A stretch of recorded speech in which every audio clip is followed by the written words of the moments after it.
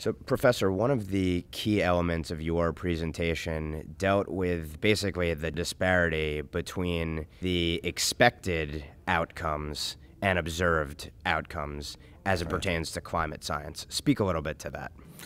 Yeah, I think that's really the issue here. A lot of people talk about whether there's a pause in global warming or a slowdown, and that's kind of a secondary point because we don't necessarily expect temperatures around the world to remain constant anyway.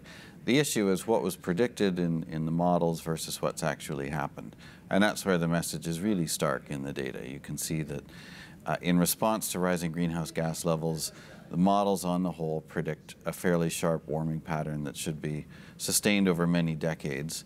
And whether we look in the surface record or especially in the satellite record and the weather balloon record, the warming just hasn't been there compared to what models say should have happened. And it's something that modelers are aware of. I think maybe they had hoped that there'd be some other explanation for it, or it might just be put down to uncertainty, but the gap has opened up enough that I think it indicates a problem with the models.